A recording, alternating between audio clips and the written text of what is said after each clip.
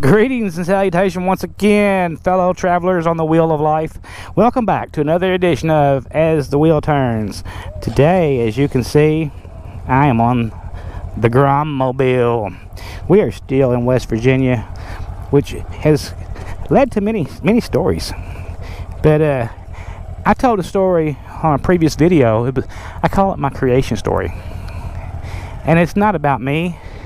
But I'm going to tell that story again in case you didn't stick around for it in the other video. So, what I'm talking about is the creation story from the Bible, right? You know, how God created the earth in 7 days, or 7 millennia, or whatever, right? 7,000 years, 700,000 years, who knows? And he put Adam and Eve in the Garden of Eden. Now, when I was talking about my creation story before, what I was talking about was when Adam and Eve's time in the garden came to an end, he told them to go out and dwell among the wild tribes or whatever, right? So that's what they did. What was the wild tribes? I used to drive my pastor up a freaking wall with these kind of questions, because he'd say, you just got to have faith, Chris. And I was like, questions don't have anything to do with faith. I'm not questioning God. I question the Bible and all of that stuff, right? So now in my questions of the Bible, it's like this. They went out and dealt among the wild tribes, but so there was already people populating the earth when they got there. They weren't the first. Did God have other Genesis that he said, this ain't working out, so I'm just going to forget about these folks over here? Because you remember, he was a kind of a hard God back then, right? All right, so they already had people that was there, and so when they left the garden, they could mate freely amongst these other peoples. Now, back to what I said. Where did the other peoples come from? All right, we had the out of Africa theory that scientists, they're always revising something. So anything that they call a theory is not proven science fact. Even if they call it proven science fact today, that don't mean a damn thing, because in 20 years they changed their mind. Now, what they have been talking about recently is that life, and this was my theory always, so y'all hear it first here. It was my theory first. I've always said that life was evolving on our planet, all over our planet at the same time.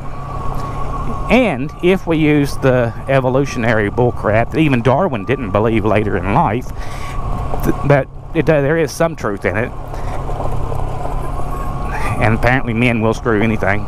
You've seen that at 2 o'clock in the morning at the bar. That we're all mixed up in the hominoid scale. All right, so we had out of Africa.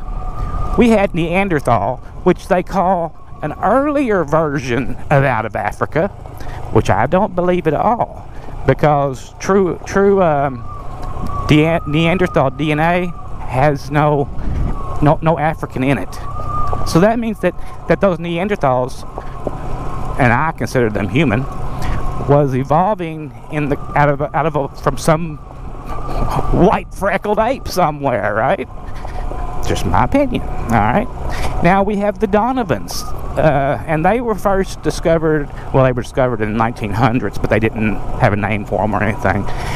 But then they've since discovered they're all over Asia, and they're up through. Well, they're all over Europe actually, and they was mating with Neanderthal also.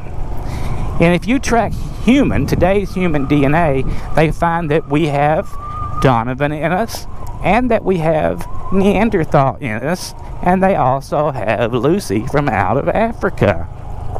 I find that very interesting, that they're so busy wanting to put labels on things that they just say this is the way it is. It's like Pluto. Remember when Pluto was a planet when you was a little kid? And for hundreds of years before, Pluto was a planet, and then they decided Pluto wasn't a planet anymore. It's just a big asteroid. All right, that's cool. That's like a reclassification. I don't agree with it. Pluto is a planet, in my opinion. But by changing it to an asteroid, the following generation will think that it's an asteroid, and then the next generation will think it's an asteroid, and then the next generation will think it's always been an asteroid. That's just how it works when you're changing history and everything else. But it makes me, I just think, I'm always thinking about all kinds of crazy stuff, or what other people might think is crazy stuff. I think I've already been up that road over there. Yes, I did. It was a dead end. And so it's just something to think about. I'm not trying to tell you anyway what is what. I'm only saying that open your eyes to the possibilities around you. Now, if that affects your faith, then don't think about it. But if it just opens up your eyes and wonder at the world and how it came about and everything else, then congratulations. Welcome to the club of you don't know what the hell's going on or anything else. You just want to know more. And since we can't get out and dig up rocks because we're busy working and we don't have government grants to do these things, and we're not exactly scientists, although, you know, I'm pretty sure you could pick up a microscope and read a little bit and learn how to look at DNA. Now, you may not have the sophisticated machinery to do all this stuff. I'm sure you don't. I certainly don't. But I'm just saying, the possibility is there. If someone ever comes along that has the capability to do this kind of stuff and their own money, imagine the things that they could say if they're not beholden to a government for a grant. Because the government creates the narrative, and the government is untrustworthy. Remember, the word government, or the word mafia in Italian, is derived from our word government, or vice versa. But anyway, government means mafia, which is a controlled substance. It's like a, you know, not a controlled substance like a drug, but a way of controlling the people to their narrative. Just like so much of religion was a way of controlling people and their thought process in a narrative. Although if you look at way back at like, you know, what the Jews were supposed to eat and not what they're supposed to eat and everything, that was a safety issue, you know. It's like, no, that wasn't mandated by God. It was a safety issue as far as eating pork would kill you back then, because they had so many diseases. They didn't know to cook it to 180 degrees. They didn't know not to feed it a bunch of different stuff that they, you know, they fed it slop or whatever, right? Hi, cows. I love cows. Cows are a friendly species sometimes. Oh, look, it's a bus. There are kids in the world. Hello, little kitties in the hills have eye country. I've never had the opportunity to ride in West Virginia, and I find it quite exhilarating. I do. It is beautiful. That's a nice little house. It's well maintained. They're not eating people.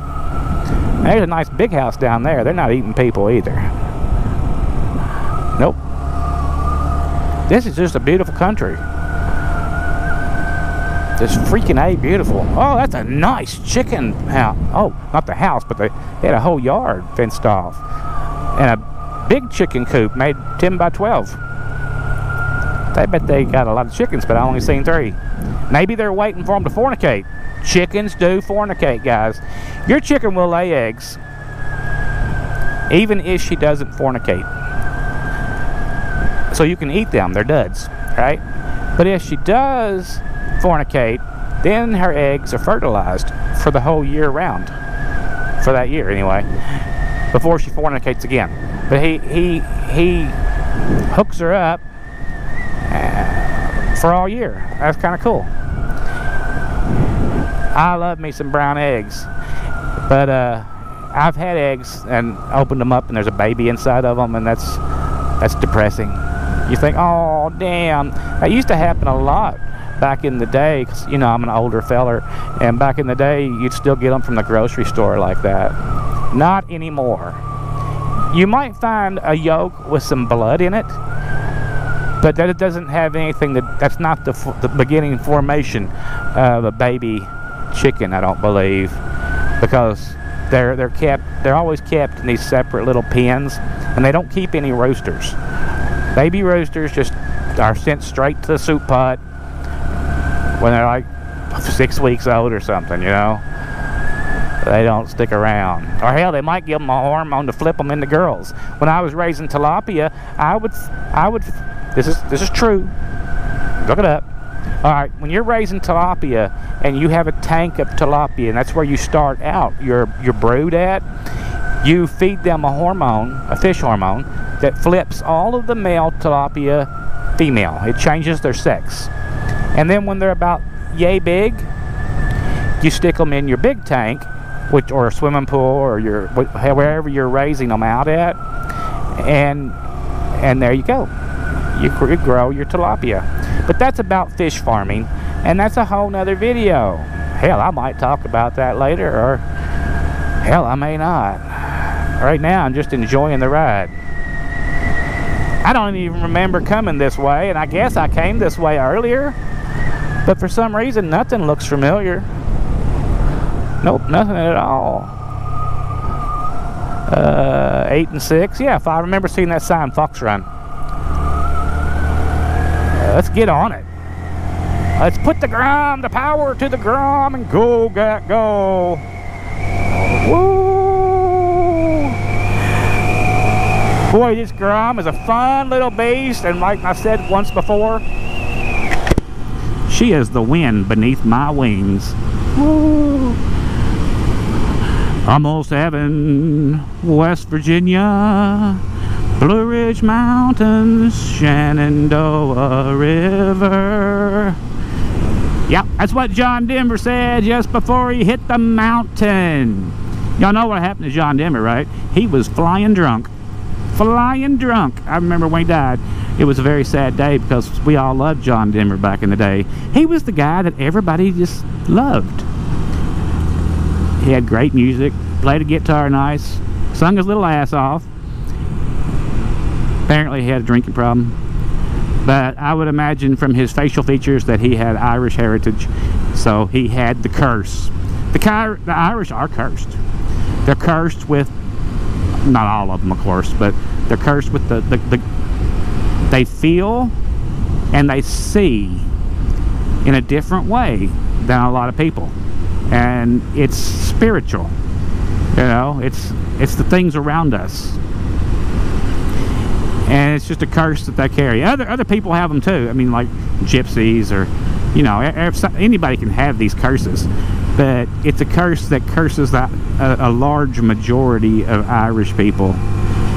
Hence, I think, is part of the reason they have drinking problems, because they see things that maybe people aren't used to seeing. If you see strange things or hear strange voices, and you might think that you're messed up. Uh-oh, look at the groundhog. Getting your hug, groundhog. You might think that you just messed up, so you don't, you know, you don't talk about it. You ain't gonna tell your neighbor. So, yeah, that's another thing that people probably ain't gonna ever talk about. Hell, I better make another video separate on that whole issue, so people can say, you're fucking crazy. I might be fucking crazy, but you wake up tomorrow and start seeing dead people and tell me you won't need a drink. That's just how it works. You guys be sure and tune in to the next edition of As the Wheel Turns. I'm going to get back to the truck and I'm going to load these babies up, because I've got a load going to Seattle, and I'm going to go pick it up. I'm not going to pick it up till tomorrow, but I am going to pick it up. Oh, look, nice curves. Oh, a 25-mile-an-hour curve. Make sure when you're riding the twisties, guys, you do not ride right on the yellow line. It's very dangerous. Don't ride too far over here either. But when you're coming around this corner, you'll have a tendency to come outside to here. Stay more in the middle, because you don't know what's coming around that corner. I've had campers come around that corner and be over that line so many times, and you don't want to have to jerk it in. So remember, ride within your ability. Always be expanding your ability, and be careful. And if you're riding in a group, still ride within your ability. Don't try to catch the people that are riding either faster or outside of their ability. Just ride. Ride to stay alive. We'll talk to you guys later. Bye-bye. Oh, look, this is another beautiful, beautiful... Whee! Oh, I love these twisties. I can't wait to ride Topanga Canyon. Brake, brake. Okay.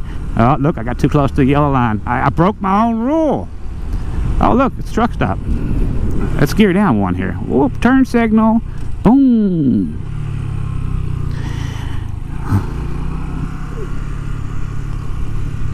Almost heaven. West Virginia. Blue Ridge Mountain, Shenandoah River.